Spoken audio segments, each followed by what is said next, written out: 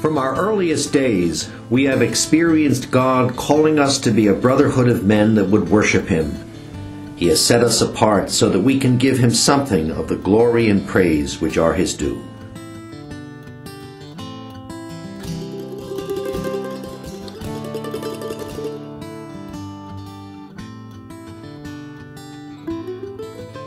It's as a community that we pray. Because we are brothers, we live together and we praise God together.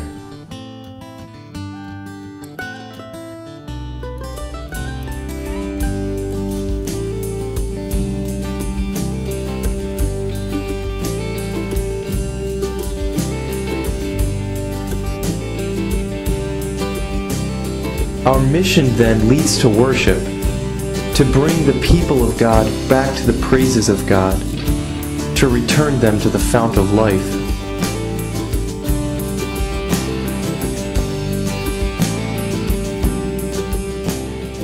I am free to trust. I am free to trust. I am free to live for you. I am free to live for you. I am free. I am free. Yes, I am free.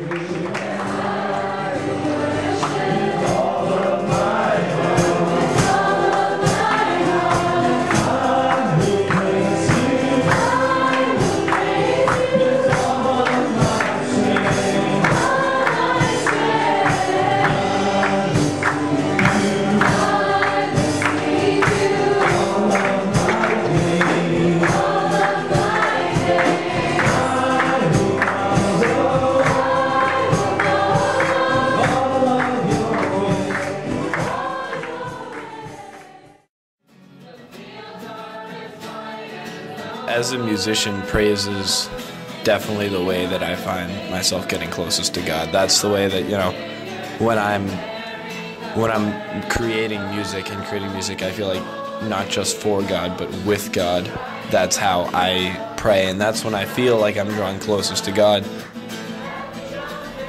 Praise means to me an experience of God's love, a way to express your relationship with God in a tangible way within the context of a community.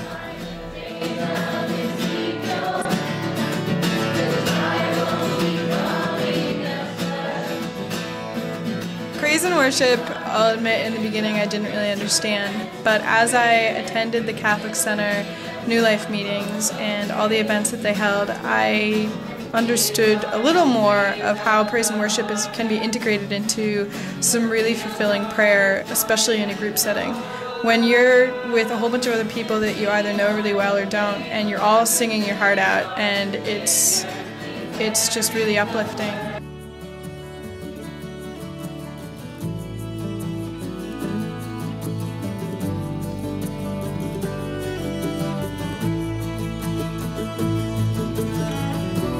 So then, the question is, how do we worship?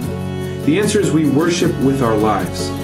Worship isn't simply a particular way of praying, it's the Christian way of living. In worship, we acknowledge who God is, what He has done for us, and then we make our own response in gratitude and in praise.